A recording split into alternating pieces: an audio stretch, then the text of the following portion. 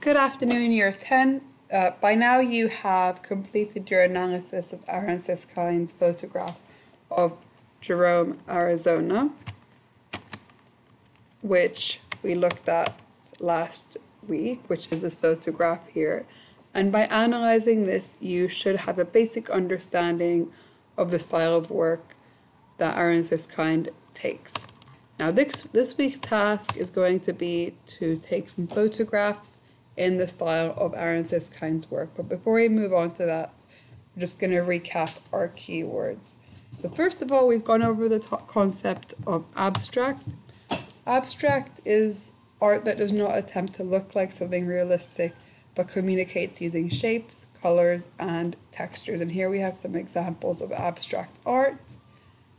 You can see one of them is a painting where it's all different kinds of marks and colors, but not a specific object. And there we have a photograph that might be a close-up of a leaf, but we can't really tell what it is. So abstract does not have to look like something, and it kind of can get your viewer's attention in more of a creative way.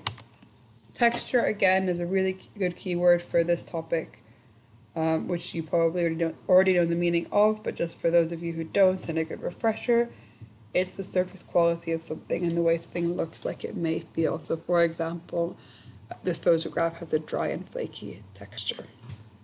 Now this week we have to take photographs inspired by the style of Aaron Siskind. And as we can see from looking at his work, he only takes close-up photographs of objects or textures. Because they are close-ups, you cannot immediately tell what they are, making them abstract. And I'm going to have you take 5 close-up photographs of natural textures and 5 of man-made textures.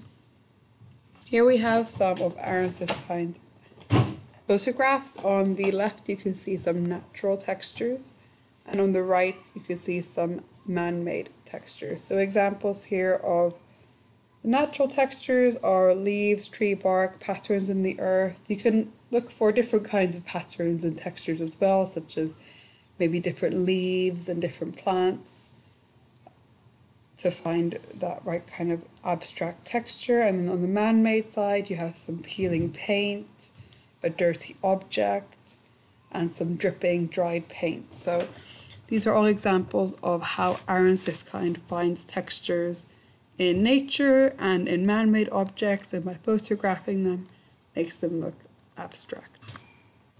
So for your photographs, you must make sure they are not blurry, and you can look for contrasting tones, so having clear light and dark areas in your work. And also remember, we will be editing these, so don't worry about them being black and white yet, because we'll do that in the next step. So your pictures might be colorful, but we'll be editing them as we go on. So just briefly looking at these pictures, they all have those qualities. They're all black and white, which we don't have to worry about yet, but they're close-ups of objects or textures with a really high level of detail. Right, so I'm going to show you some pictures that I've taken that can give you an idea of what to do and what not to do when you take your pictures. So here we have 2 photographs.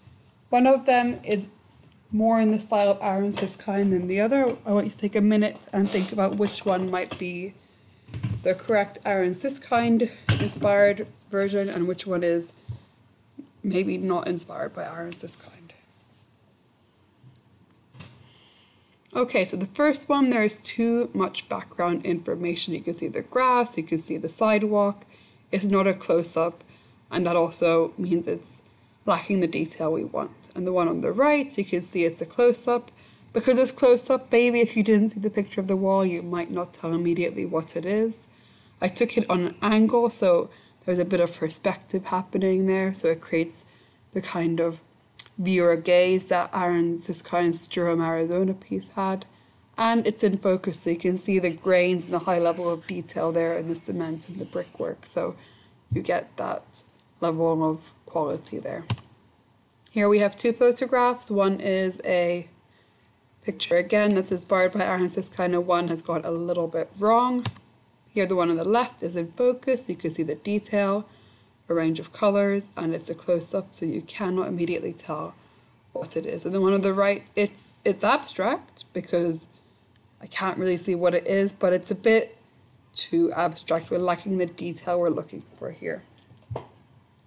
So make sure your pictures are in focus, because in the long run we'll be looking at doing both drawings and paintings based on these photographs, and if they're no good, we don't really have much to go on. Right, and here we have two actually quite good photographs. They're both in focus and detail. One of them, however, is in the style of Aaron Siskind, and the other one is not really. So let's see. Right, the one on the left is in focus. You can see the detail.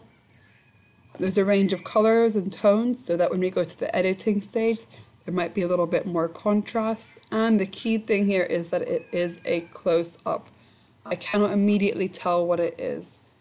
So the one on the right, it is in focus. There's a range of tones, but because it's not a close-up, it doesn't really fit the category of abstract. I can see it's a tree immediately. So these three examples should really show you what to do and what not to do. Here I have my examples of the photographs I've taken. The top 5 are my man-made examples, and the lower 5 are my natural examples. So think about what kinds of objects you could photograph. My first 2 here are of a side of a car, so that is the corrosion from a car. This was a piece of torn fabric under a display board, and these 2 are from a brick wall, and underneath here it's a little bit more obvious. We have a close-up of a leaf, a fresh one, some dry leaves, some trees growing on some wall, a close-up of tree bark here and here.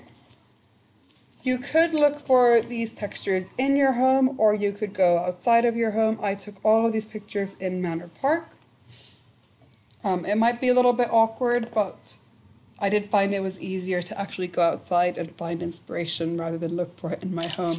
But you can do this task in your house. You can look for different textures in maybe fabrics and materials, or objects could have interesting reflective surfaces as well. So do look for both man-made and natural textures for this task. And the next task we'll look at in a separate video is how to edit your photographs. And you'll see we'll continue on to editing our pictures to fit the style of Aaron Siskind. Now remember, if you have any questions, do email your teacher. We're here to help you. We want you to succeed. And this should be a really fun task for you to actually just start to use a different skill and develop your photography, which is an essential part of the GCSE art course. So enjoy, and let us know if you have any issues. Key thing is to get 5 man-made textures and 5 natural textures in close-up photographs so that they fit the abstract category of photography.